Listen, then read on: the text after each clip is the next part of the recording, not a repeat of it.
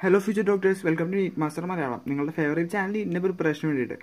അപ്പോൾ ഇന്ന് നമ്മൾ പറഞ്ഞിരുന്നത് പോലെ തന്നെ നമ്മൾ പാസ്റ്റ് 5 ഇയർ ക്വസ്റ്റ്യൻസിൻ്റെ ഒരു സീരീസ് സ്റ്റാർട്ട് ചെയ്യുകയാണ്. ഇന്ന് നമ്മുടെ സുവോളജിയിലെ ആദ്യം നമ്മൾ ഡിസ്കസ് ചെയ്യുന്നത് ജെനറ്റിക്സ് ആണ്. ജെനറ്റിക്സിൽ നമ്മൾ ഡിസ്കസ് ചെയ്യുന്ന ആദ്യത്തെ പാഠമാണ് എവല്യൂഷൻ. അപ്പോൾ ഇവല്യൂഷനിലെ പാസ്റ്റ് 5 ഇയറിൽ വന്ന ക്വസ്റ്റ്യൻസ് ആണ് നമ്മളിന്ന് ഡിസ്കസ് ചെയ്യുന്നത്. അപ്പോൾ ക്വസ്റ്റ്യൻ ഡിസ്കസ് ചെയ്യുന്ന രീതി എങ്ങനെയാണെന്ന് വെച്ച് കഴിഞ്ഞാൽ നമ്മളൊരു ക്വസ്റ്റ്യൻ വായിക്കും, നമ്മളൊരു 10 സെക്കൻഡ് വെയിറ്റ് ചെയ്യും. അതായത് നിങ്ങൾക്ക് ആ ചോദ്യം ഒന്ന് ആലോചിച്ചെടുക്കാനായിട്ട് നമ്മളൊരു 10 സെക്കൻഡ് വെയിറ്റ് ചെയ്യും. നിങ്ങൾക്ക് കൂടുതൽ സമയം വേണമെന്നുണ്ടെങ്കിൽ നിങ്ങൾ വീഡിയോ പോസ് ചെയ്തിട്ട് ആലോചിക്കാവുന്നതാണ്. പക്ഷേ നിങ്ങൾ ഒരു 10 സെക്കൻഡിനുള്ളിൽ നിങ്ങൾക്ക് ക്വസ്റ്റ്യൻ വായിച്ചു കഴിഞ്ഞാൽ ഒരു 10 സെക്കൻഡിനുള്ളിൽ നിങ്ങൾക്ക് ഉത്തരം കിട്ടണമെന്നാണ് എൻ്റെ ആഗ്രഹം. അപ്പോൾ നമുക്ക് പാസ്റ്റ് 5 ഇയർ ക്വസ്റ്റ്യൻ പേപ്പറിലേക്ക് കടക്കാം. അപ്പോൾ ഫസ്റ്റത്തെ ക്വസ്റ്റ്യൻ അത് വന്നിട്ടുള്ളത് 2016 നമ്മൾ ടോപ്പിക് വൈസ് ആണ് ഡിസ്കസ് ചെയ്യുന്നത്. Following are the 2 statements regarding the origin of life. The earliest organisms that appeared on the earth were non-green and presumably anaerobes.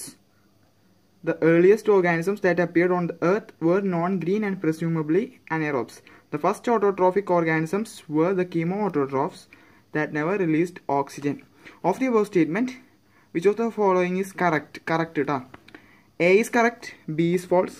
B is correct, but A is false. Both A and B are correct, both A and B are false. അപ്പോൾ ഇതിൽ ഏതായിരിക്കും ഉത്തരം? അതായത് അനേറോബ്സ് ആണ് ഉണ്ടായത്, പിന്നെ കീമോട്ടോട്രോപ്സ് ആണ് ഉണ്ടായത്. അങ്ങനെയാണ് 2 ഓപ്ഷനാണ് പറയുന്നത്. അപ്പോൾ 10 സെക്കൻഡ് കഴിഞ്ഞിരിക്കുന്നു. 10 സെക്കൻഡ് കഴിഞ്ഞപ്പോൾ നിങ്ങൾക്ക് ഏത് ഉത്തരം കിട്ടിയെന്ന് എനിക്ക് അറിയില്ല. ശരിക്കുള്ള ഉത്തരം ഇതാണ്. അതായത് both A and B are correct. ആദ്യം ഭൂമി ഉണ്ടായിരുന്നപ്പോൾ ഉണ്ടായിരുന്നത് കീമോട്ടോട്രോപ്സ് ആണ്. അതായത് ആദ്യം ഭൂമിയിൽ ലൈഫായിട്ട് വന്നത് ആദ്യം ഉണ്ടായ ഓട്ടോട്രോപ്സ് എന്ന് പറഞ്ഞാൽ കീമോട്ടോട്രോപ്സ് ആണ്. അവർ എനേറോബിക് ആയിരുന്നു. പണ്ട് ഓക്സിജൻ ഉണ്ടായിരുന്നില്ല. അപ്പോൾ ഓക്സിജൻ ഇതുപോലെ ഇല്ലാത്തൊരു സാഹചര്യത്തിൽ വളരാനായിട്ട് അവർ കീമോട്ടോട്രോപ്സ് ആയിരുന്നു. അവർക്ക് ഓക്സിജൻ ആവശ്യം ഉണ്ടായിരുന്നില്ല. അവർ എനേറോബ്സ് ആയിരുന്നു, നോൺ ഗ്രീൻ ആയിരുന്നു. ക്ലോറോഫിലിൻ്റെ ആവശ്യമില്ല അവർക്ക്. അപ്പോൾ അതാണ് 2016 വന്ന ചോദ്യത്തിൻ്റെ ഉത്തരം. രണ്ടാമത്തത്, നിങ്ങൾക്ക് ഏറ്റവും കൂടുതൽ കൺഫ്യൂഷൻ വരുന്നൊരു സംഭവമാണ് homology analogy homologous analogous organism. അപ്പോൾ നമുക്ക് ഹോമോളജി എന്നുള്ള ചോദ്യമാണ്. The similarity of bone structure in the forelimbs of many vertebrates is an example of homology, analogy, convergent evolution, adaptive radiation. 2018 വന്ന ചോദ്യം ഉണ്ടോ? അതായത് നമ്മളുടെ വെയിലിൻ്റെ ഫ്ലിപ്പർ, ചീറ്റയുടെയും മാനിൻ്റെയും ഫോർലിംബ്, നമ്മളുടെ ബാറ്റിൻ്റെ വിങ്, അപ്പോൾ അതൊക്കെ പറയുന്നതാണ്. അപ്പോൾ ഏകദേശം 10 സെക്കൻഡ് ആയിട്ടുണ്ട്. നമ്മൾ ഉത്തരം ഹോമോളജിയാണ്. നമ്മൾ NCERT വെണ്ടയ്ക്ക് അക്ഷരത്തിൽ അത് എഴുതി വെച്ചിട്ടുണ്ട്. അതിൻ്റെ പടം വരെ കൊടുത്തിട്ടുണ്ട്. നിങ്ങൾ എല്ലാവരും അത് പോയി നോക്കുക. അടുത്ത ചോദ്യം, മൂന്നാമത്തെ ചോദ്യം എന്ന് പറയുന്നത്, which of the following structures R homologous to the wing of A bird? Homologous ആണ് കേട്ടോ വിങ് ഓഫ് എ ബേർഡ്. അതായത് മക്കളെ നിങ്ങൾ നോക്കുക, 10 സെക്കൻഡ് ആകുമ്പോൾ നമ്മളിത് നിർത്തും. 10 സെക്കൻഡ്.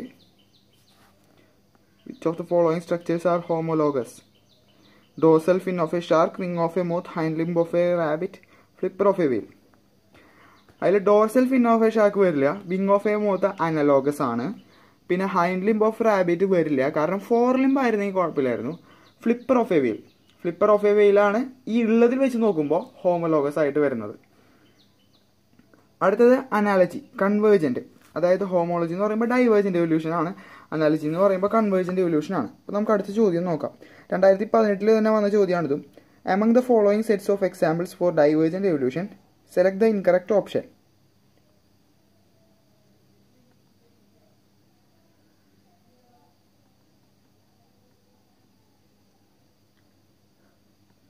അപ്പോൾ 10 സെക്കൻഡ് ആയിട്ടുണ്ട്. ഇതിൽ ഇൻകറക്റ്റ് ഓപ്ഷൻ വരുന്നത് ഫോർലിംസ് of man, bat and cheetah. അത് ഡൈവേർജന്റ് എവല്യൂഷൻ ആണ്, ഹോമോലോഗസ് ആണ്. Heart of bat, man and cheetah homologous ആണ്. Brain of bat, man and cheetah homologous ആണ്. I of octopus, bat and man analogous ആണ്. അപ്പോൾ I of octopus, bat and മാൻ ആണ് convergent evolution അഥവാ അനലോഗസിൽ വരുന്നത്. അപ്പോൾ നമുക്ക് നേരെ 5ാമത്തെ ചോദ്യത്തിലേക്ക് പോകാം. 5ാമത്തെ ചോദ്യം 2016 വന്ന ചോദ്യമാണ്. Analogous structures R A result of, നമ്മളിപ്പോൾ തന്നെ പറഞ്ഞിരുന്നു, analogous structures R A result of convergent evolution ആണ്. അതായത് അനലോഗസ് സ്ട്രക്ചേഴ്സ് എന്ന് വെച്ച് കഴിഞ്ഞാൽ ഇപ്പോൾ പക്ഷിക്കും വിങ് ഉണ്ട്, ബട്ടർഫ്ലൈക്കും വിങ് ഉണ്ട്. അവർക്ക് രണ്ടുപേർക്കും പറക്കേണ്ട അത്യാവശ്യ സാഹചര്യം വന്നു. അതായത് അവർ രണ്ടുപേരുടെയും ആവശ്യം ഒരു കൺവേർജ് ചെയ്തു വന്നു. അപ്പോൾ ഒരു കൺവേർജന്റ് എവല്യൂഷൻ കാരണം അവർ അത് ഉണ്ടാക്കി. അവരിലത് ഉണ്ടായി വന്നു, അവരുണ്ടാക്കിയതല്ല, അവരിലത് ഉണ്ടായി വന്നു. അതാണ് എവല്യൂഷൻ. അപ്പോൾ the following graph depicts changes in two populations A and B of herbivores in a grassy field. A possible, അതായത് പോസിബിൾ ആയിട്ടുള്ള ഓപ്ഷൻ സെലക്ട് ചെയ്യാനാണ് പറയുന്നത്. അതായത് നമുക്ക് കാണാൻ സാധിക്കും നമ്പർ ഓഫ് ഓർഗാനിസം ടൈം കഴിയുമ്പോൾ എ താഴേക്കാണ് പോകുന്നത്, ബി മുകളിലേക്കാണ് പോകുന്നത്. നമുക്ക് ഓപ്ഷൻസ് ഒന്ന് നോക്കാം. Population A produced more of spring than population B. Population A consumed the members of population B. Both plant populations is in the habitat decreased. Population B competed more successfully for food than population A. നിങ്ങൾക്ക് ഉത്തരം കിട്ടിയിട്ടുണ്ടാവുമെന്ന് ഞാൻ വിചാരിക്കുന്നു. കാരണം ഇത് വളരെ സിമ്പിളാണ്. കാരണം എല്ലാം കഴിഞ്ഞ് നോക്കുമ്പോൾ ബി കൂടുതലാണെന്നുണ്ടെങ്കിൽ ബി കോമ്പറ്റീഷനിൽ വിജയിച്ചു. B reproductive fitness ഉള്ളവരായിരുന്നു. ബീനെ സെലക്ട് ചെയ്തിരിക്കുന്നു. അപ്പോൾ population B കമ്പീറ്റഡ് more successfully for food than population A. അതാണ് ഉത്തരം. അടുത്തത് മെക്കാനിസം ഓഫ് ഇവല്യൂഷനിലുള്ള ചോദ്യങ്ങളിലേക്കാണ് നമ്മൾ കിടക്കുന്നത്. ആദ്യത്തെ ചോദ്യം, അതായത് 7ാമത്തെ ചോദ്യം 2018 വന്ന ചോദ്യമാണ്. അതായത് കഴിഞ്ഞതിന് മുമ്പത്തെ വർഷം. അക്കോർഡിംഗ് ടു ഹ്യൂഗോ ഡിവറീസിനെ നമുക്ക് എല്ലാവർക്കും അറിയാം. The mechanism of evolution is multiple step mutations, സാൾട്ടേഷൻസ്, phenotypic variations, minor mutations. നമ്മളുടെ ഹ്യൂഗോ ഡിവറീസ് ഈനോതീറ ലമാർക്കിയാന, അതായത് ഈവനിങ് പ്രിംറോസിൽ എക്സ്പെരിമെന്റ്സ് നടത്തിയിട്ടാണ് മ്യൂട്ടേഷൻ തിയറി കൊണ്ടുവന്നത്. പക്ഷേ ഏതാണ് ഇതിൽ ഉത്തരം വരിക? മൾട്ടിപ്പിൾ സ്റ്റെപ്പ് മ്യൂട്ടേഷൻ ആണോ, മൈനർ മ്യൂട്ടേഷൻ ആണോ, സാൾട്ടേഷൻ ആണോ? മൈനർ വേരിയേഷൻ ഡാർവിൻ പറഞ്ഞ സംഭവമാണ്. അപ്പോൾ അത് വരില്ല. ഫീനോടൈപ്പിക് വേരിയേഷൻ വരില്ല. മൾട്ടിപ്പിൾ സ്റ്റെപ്പ് മ്യൂട്ടേഷൻ, സാൾട്ടേഷൻ എന്ന് പറയുന്നത് നമുക്കറിയാം സിംഗിൾ സ്റ്റെപ്പ് ലാർജ് മ്യൂട്ടേഷൻ ആണ് സാൾട്ടേഷൻ. അതാണ് സ്പീഷിയേഷനിലേക്കും എവല്യൂഷനിലേക്കും ലീഡ് ചെയ്യുക എന്ന് ഹ്യൂഗോ ഡിവറീസ് പറഞ്ഞു. മൾട്ടിപ്പിൾ സ്റ്റെപ്പ് മ്യൂട്ടേഷൻ അല്ല, സാൾട്ടേഷൻ ആണ് ഉത്തരം. അടുത്തത് 8ാമത്തെ ചോദ്യമാണ്. 2019 കഴിഞ്ഞ വർഷം ചോദിച്ചതാണ്. Variations caused by mutation as proposed by Hugo ഡിവറീസ് R. Variations എന്തോ എന്ന് ചോദിച്ചിട്ടുണ്ട്. Random and ഡയറക്ഷൻലെസ്, small and ഡയറക്ഷൻലെസ്. 10 second നിങ്ങൾക്ക് ഞാൻ തരുന്നുണ്ട്, ആലോചിക്കുക.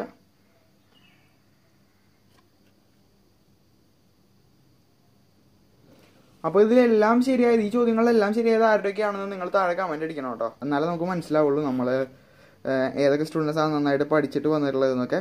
ഇതിന്റെ ഉത്തരം എന്ന് പറയുന്നത് റാൻഡം ആൻഡ് ഡയറക്ഷൻലെസ് ആണ്. അതാണ് മ്യൂട്ടേഷന്റെ NCERT വായിച്ചു പോയി കഴിഞ്ഞാൽ നിങ്ങൾക്ക് മനസ്സിലാക്കാൻ സാധിക്കും. വേരിയേഷൻ ഉണ്ടാകുന്നത് റാൻഡം ആൻഡ് ഡയറക്ഷൻലെസ് ആയിട്ടുള്ള മ്യൂട്ടേഷൻസ് കാരണമാണ്. ഡയറക്ഷണൽ ആയിട്ടുള്ള മ്യൂട്ടേഷൻസ് അല്ല ഉള്ളത്. അതുപോലെ തന്നെ റാൻഡം ആയിട്ട് നടക്കുന്നതാണ്. അടുത്തത് ഹാർഡി വെയിൻബർഗ് പ്രിൻസിപ്പലിനെ അടിസ്ഥാനമാക്കിയുള്ള ചോദ്യങ്ങളാണ്. അപ്പോൾ നമ്മളുടെ എവല്യൂഷനിലെ 9ാമത്തെ ചോദ്യം 2017 വന്ന ചോദ്യമാണ്. Artificial selection to obtain cows. പശുക്കളെ നമ്മൾ വളർത്തിയല്ലോ, ഈൽഡിങ് ഹയർ മിൽക്ക് ഔട്ട്പുട്ട്, കുറെ പാല് കിട്ടാനായിട്ട്. അപ്പോൾ അതെന്താണെന്നാണ് ചോദിച്ചിട്ടുള്ളത്. Stabilising selection as it stabilises this character in the population. Directional as it pushes the mean of the character in one direction. Disruptive as split the population into one yielding higher output and the other lower output. Stabilizing followed by disruptive as it stabilizes the population to produce higher yielding cows.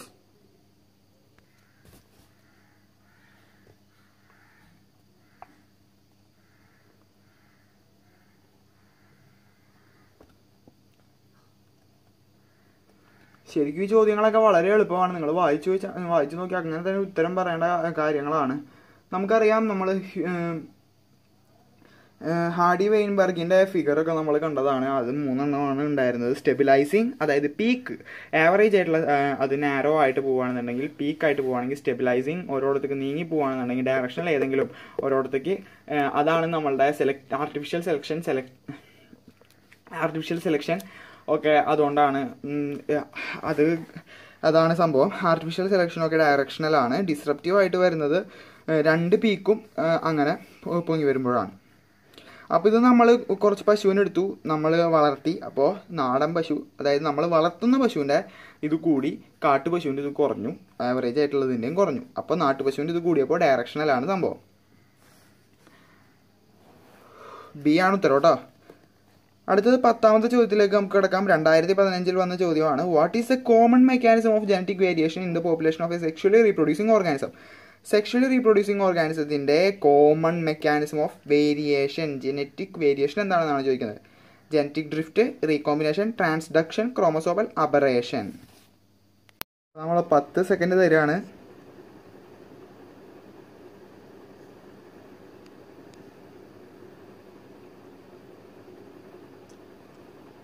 നിങ്ങൾക്ക് എല്ലാവർക്കും അറിയാം, നമ്മൾ sexually reproducing organism ആകുമ്പോൾ നമ്മളുടെ crossing over നടക്കുന്നു, സംഭവങ്ങളൊക്കെ നടക്കുന്നു. അപ്പോൾ ഉത്തരം വരിക എന്ന് വെച്ച് കഴിഞ്ഞാൽ റീകോമ്പിനേഷൻ ആണ്. അങ്ങനെ റീകോമ്പിനേഷൻ വഴിയാണ് നമ്മളുടെ ജനറ്റിക് വേരിയേഷൻ നടക്കുക. ജനറ്റിക് ഡ്രിഫ്റ്റ് ആയാലും ട്രാൻസ്ഡക്ഷൻ ആയാലും ക്രോമസോമൽ അബറേഷൻ ആയാലും അതിൻ്റെ അടുത്ത് പോലും വരില്ല.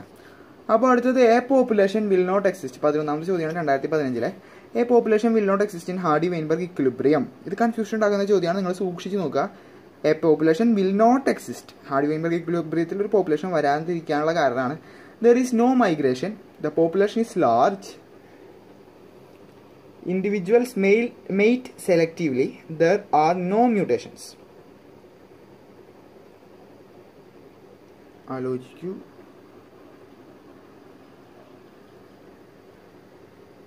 അപ്പോൾ ഇതിൻ്റെ ഉത്തരം വരുന്നത് നമുക്ക് ഓപ്ഷൻ എലിമിനേഷൻ വഴി എടുക്കാവുന്നതാണ്. There is no migration. Hardy Weinberg ഇക്വിലിബ്രിയത്തിൽ അത് വേണം, മൈഗ്രേഷൻ ഉണ്ടാവാൻ പാടില്ല, അതായത് ജനറ്റിക് ഡ്രിഫ്റ്റിംഗ് ഒന്നും ഉണ്ടാവാൻ പാടില്ല. The population is large. Hardy Weinberg equilibrium large പോപ്പുലേഷനിലാണ് നമ്മൾ നോക്കുക. ജനറ്റിക് ഡ്രിഫ്റ്റ് ആണ് സ്മോൾ പോപ്പുലേഷനിൽ നോക്കുക. അടുത്തത് individuals made selectively, there are no mutations. അതും ശരിയാണ്, ഹാർഡി വെയിൻബർഗ് ഇക്വിലിബ്രിയത്തിൽ മ്യൂട്ടേഷൻ ഉണ്ടാവാറില്ല, ഉണ്ടാവാൻ പാടില്ല. അപ്പോൾ individuals made selectively, random mating ആണ് ഹാർഡി വെയിൻബർഗ് ഇക്വിലിബ്രിയത്തിന് വേണ്ടത്, സെലക്റ്റീവ് മേറ്റിംഗ് അല്ല. അപ്പോൾ റാൻഡം മേറ്റിംഗ് വേണ്ടതുകൊണ്ട് തന്നെ 3ാമത്തെ ഓപ്ഷൻ ആണ് നമ്മളുടെ ഉത്തരം. അതാണ് തെറ്റായത്. അടുത്ത നമുക്ക് 12ാമത്തെ ചോദ്യത്തിലേക്ക് കിടക്കാം. ഇത് കഴിഞ്ഞ വർഷം വന്നിട്ട് കുറേ കുട്ടികൾക്ക് കൺഫ്യൂഷൻ ഉണ്ടാക്കിയ ഒരു ചോദ്യമാണ്, നമുക്കത് നോക്കാം. ഇനി അടുത്ത വർഷം ഇതുപോലത്തെ ചോദ്യം വന്നാൽ നമ്മളാരും തെറ്റിക്കാൻ പാടില്ല. In A species the weight of new born ranges from 2 to 5 kilo. 97% of the newborn with an average weight of between 3 to 3.3 kilograms survive, whereas 99% of the infants born with weight from 2 to 2.5 kilogram or 4.5 to 5 kilogram die. Which type of selection process is taking place? Directional, stabilizing, disruptive, cyclical. അപ്പോൾ ഇതിൽ നിങ്ങൾക്ക് നോക്കിയ ഒരു കാര്യം മനസ്സിലാവും. 2 തൊട്ട് 5 kilo വരെയുള്ള കുട്ടികളുണ്ട്. അതിൽ 3 തൊട്ട് 3.3 കിലോഗ്രാം വരെയുള്ള കുട്ടികൾ സർവൈവ് ചെയ്യുന്നുണ്ട്. അതിന് താഴെയുള്ള കുട്ടികളും അതിന് മുകളിലുള്ള കുട്ടികളും മരിച്ചു പോവുകയാണ്. അപ്പോൾ ഇതേതിനാണ് വരുന്നത്? നിങ്ങൾ ഉദ്ദേശിച്ചത് ശരിയാണ്. നമ്മൾ ആദ്യം പഠിച്ചിട്ടുള്ള സ്റ്റെബിലൈസിങ്, ഹാർഡി വെയിൻബർഗിൻ്റെ സ്റ്റെബിലൈസിങ് ആയിട്ടുള്ള സെലക്ഷനിലാണ് ഇത് വരുന്നത്. പീക്ക് നാരോ ആവുക, അതായത് ആവറേജ് ആയിട്ടുള്ളത് 2PQ, P² അല്ല Q² അല്ല, 2PQ നാരോ ആയിട്ട് വരിക, കൂടി വരിക. അതാണ് സംഭവം. അടുത്തത് അവസാനത്തെ ചോദ്യമാണ് നമ്മളുടെ ഇന്നത്തെ സെഷനിലെ 13ാമത്തെ ചോദ്യം. ഒറിജിൻ ആൻഡ് ഇവല്യൂഷൻ ഓഫ് മാനിൽ നിന്നാണ്. മാൻ്റെ ക്രേനിയൽ കപ്പാസിറ്റി, ഹോമിയോയിഡുകളുടെ ക്രേനിയൽ കപ്പാസിറ്റി ആസ്പദമാക്കിയിട്ടുള്ള ചോദ്യമാണ്. നമുക്ക് നോക്കാം. നിങ്ങളെല്ലാവരും ചോദ്യം നോക്കുക. മാച്ച് ദ ഫോളോയിങ് ആണ്. ഇതിനും 10 സെക്കൻഡ് തന്നെ മതിയാവും.